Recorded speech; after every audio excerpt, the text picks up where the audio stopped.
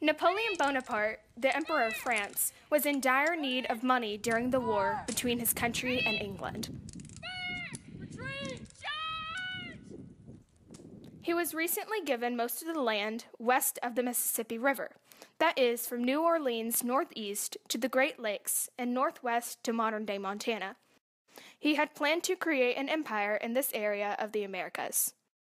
This dream fell as he lost control of present-day Haiti, and he offered the land to the United States for $15 million.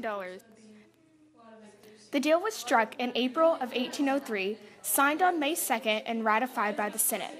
But it brought great controversy and a looming reality that the Union could be disbanded. Federalists in New England were particularly angered by the purchase. With the entering of new states, their already small power could continue to be weakened. They plotted to secede from the Union. Even Thomas Jefferson, who allowed the purchase of the territory, was troubled by it. It contradicted Jefferson's commitment to reduce the national debt and his strict reading of the Constitution. However, he decided that the Constitution's treaty-making provisions allowed him to do this.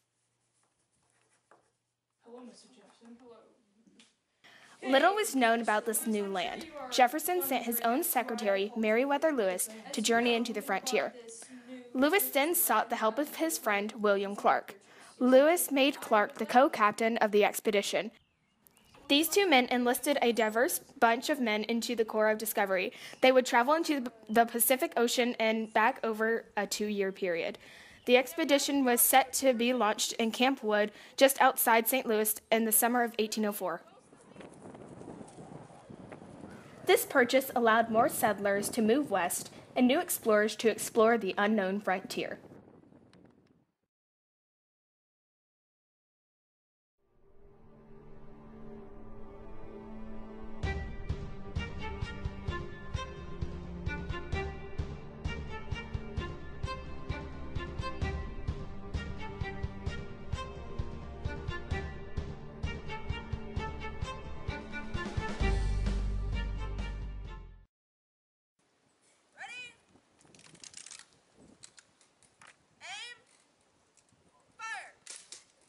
Captain William Clark. We wintered at the entrance of a small river opposite the mouth of the Missouri called Wood River, where they formed our party, composed of healthy, hardy young men.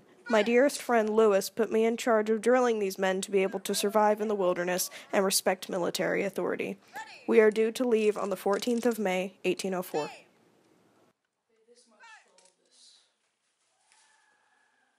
I'm sorry, sir, this isn't enough. We recently raised our prices. Times are getting harder. Meriwether Lewis. I spent a large majority of my time in the months before our official expedition in St. Louis. So many fine young men have volunteered to embark on this treacherous journey.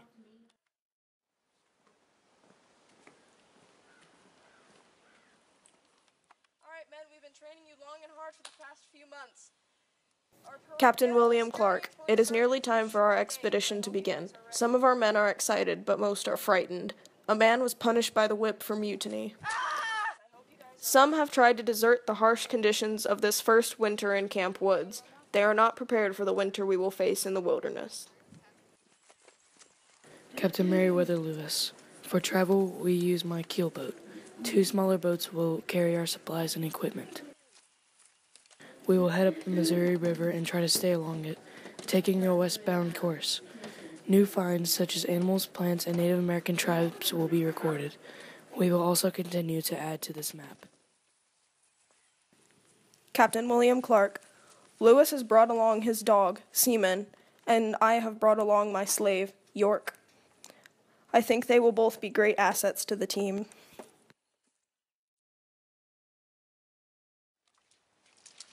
Captain Meriwether Lewis. A fine idea to me was to climb the large cliff overhang above the cave. I sought to have a better view of the surrounding terrain, and where is a better place to do that than a high cliff?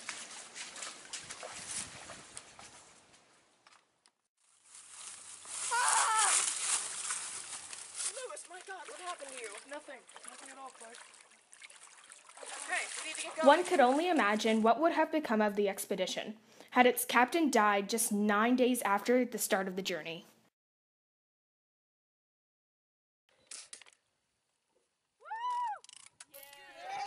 Sergeant Patrick Gass. We fired a swivel at sunrise in honor of the day and continued our voyage. After dinner, we renewed our voyage and saluted the departing day with another gun.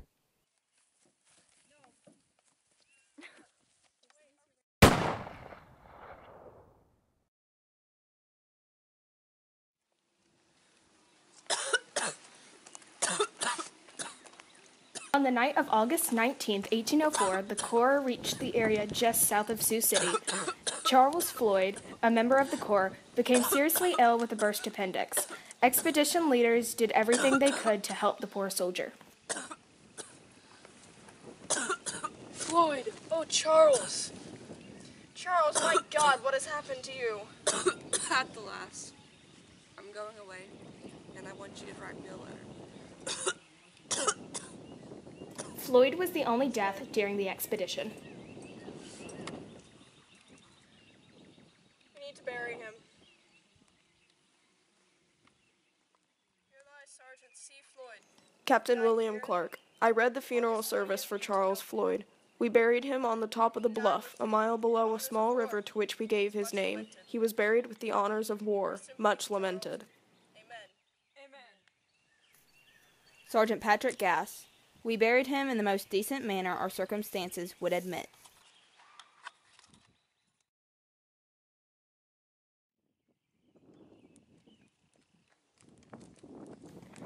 The Corps were working diligently to complete the construction of Fort Mandan before the coming Northern Plains winter. Lewis and Clark began interviewing men to hire as interpreters, as they knew that they would need the help of more tribes in the winter. French, English, obviously. Toussaint Charbonneau was a French-Canadian fur trader who had claimed 2 Shoshone women, one of them being Sacagawea, as his wives. Because I feel like I can really help your expedition in return for a fee. Charbonneau was hired because of his wife, Sacagawea, who spoke Shoshone. She was 6 months pregnant at the time.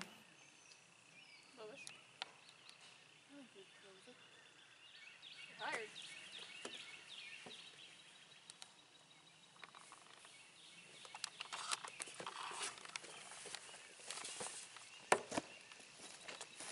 On February 11th of 1805, Sacagawea gave birth to a baby boy by the help of Lewis. She named him Jean-Baptiste Charbonneau.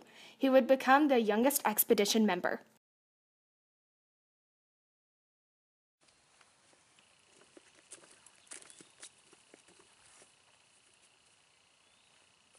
While the expedition wintered at Fort Mandan, they came in contact with many Native American tribes. The closest Mandan village was Mintutanka. They became very familiar with the village and its leading chiefs. Sheheka, known to the captains as Big White, was the most prominent leader. Kagohami, or Little Raven, was the second chief. Captain Meriwether Lewis. The Mandans are the most friendly, well-disposed Indians inhabiting the Missouri. They are brave, humane, and hospitable.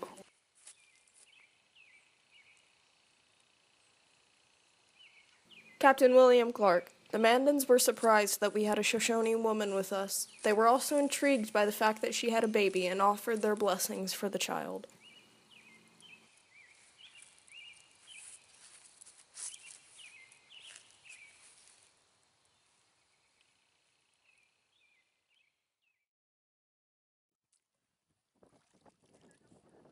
Captain Meriwether Lewis. We embark again to penetrate a country at least 2,000 miles in width on which the foot of civilized man has never trodden. My men are in excellent health and spirits, zealously attached to the enterprise and anxious to proceed. Not a whisper of murmur or discontent to be heard among them.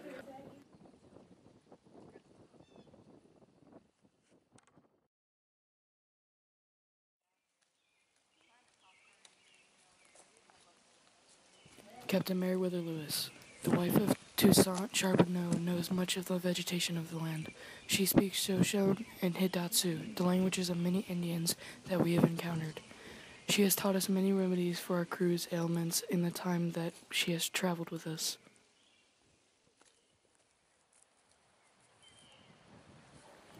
Captain William Clark.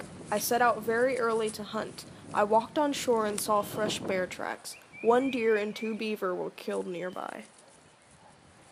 The plains are beginning to have a green appearance. The hills on either side are from 5 to 7 miles asunder. They are high and rich.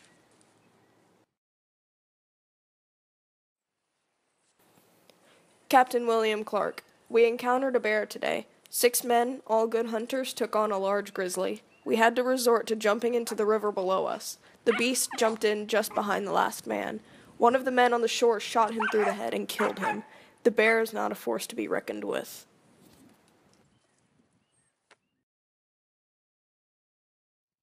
On May 14th of 1805, a boat containing precious cargo, including journals, specimens, and other instruments, tipped over as a gust of wind blew through.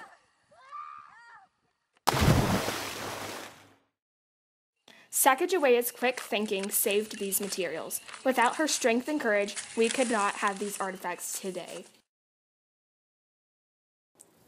Captain William Clark. Sacagawea has been deathly ill since the 13th of June. It is now the 16th.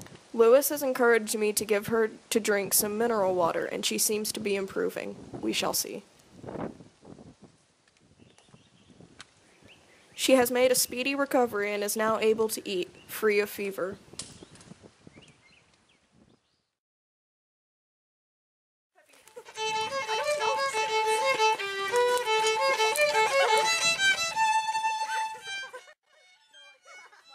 Captain Meriwether Lewis, we gave the men a drink of spirits, it being the last of our stock, and some of them appeared a little sensible of its effects. The fiddle was played, and they danced very merrily until 9 in the evening, when a heavy shower of rain put an end to that part of the amusement. They continued their mirth with songs and festive jokes, and were extremely merry until late at night.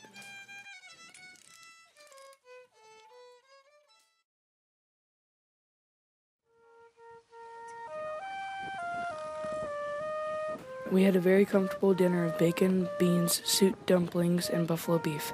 In short, we had no just cause to covet the sumptuous feast of our countrymen on this day.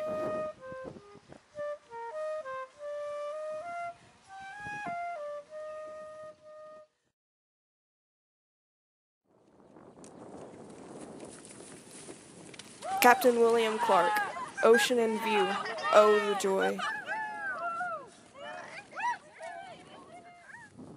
Captain Meriwether Lewis, we resigned to spending the winter on the coast, since there were no ships to take us home.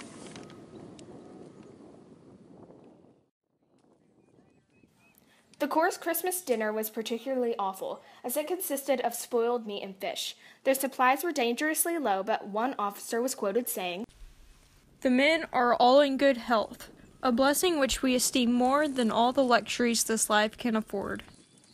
As they would leave Clatsop, they left the furniture and fort to the Clatsop chief, for he had been the friendliest in the neighborhood. Captain Meriwether Lewis, even though we have completed our trek to the Pacific, our journey is not yet done.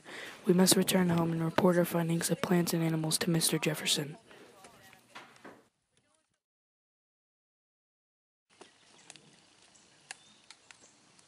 Look, it's a beaver! You're right! His pelt will be worth so much. Come on, men.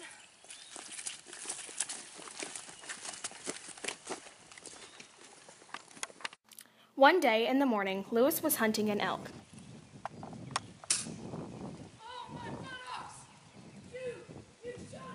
Private Pierre Cruzotte was hunting as well. This man was blind in one eye and nearsighted in the other, so it was easy to see how he would have mistook Lewis and his buckskins for an elk. Lewis, what happened? I was shot in the buttocks by Pierre. How did that happen? He mistook me for an elk. And I guess he is blind in one eye, so it makes sense. Are you sure he didn't purposely aim for you? Yes, I'm sure. Okay. Good luck recovering.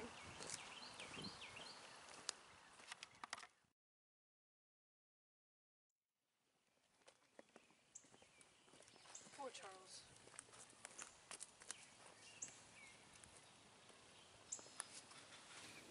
Captain William Clark.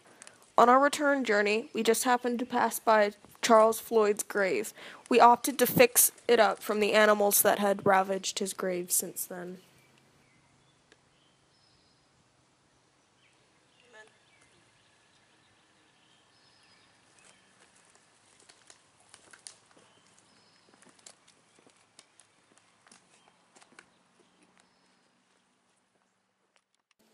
After 2 hard, long years, we were home.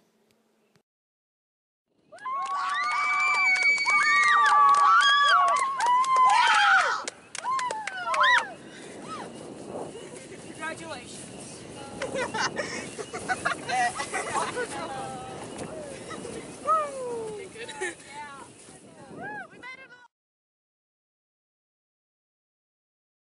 Captain William Clerk. Our journey was difficult, but worth it. Although we faced many hardships, we did a great service for our country. In total, we discovered 174 plants and 134 animals. We also established peace with many Native American tribes.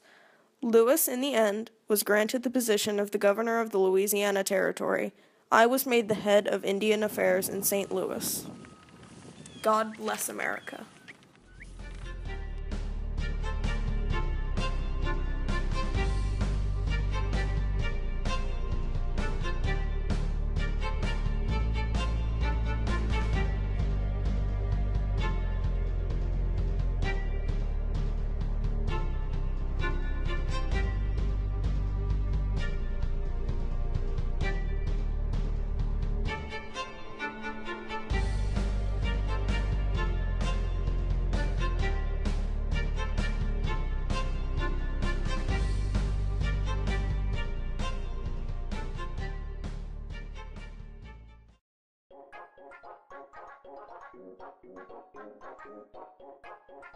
I want your team!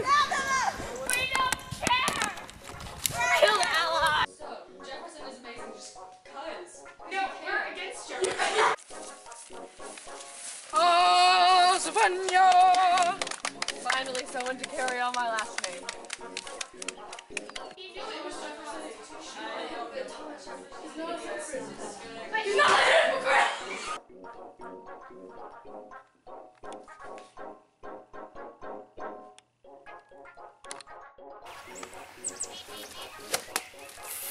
Joe's just like,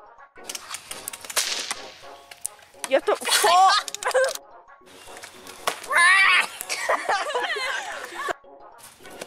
Ooh! bring the shoe back! She took the shoe. She took the shoe.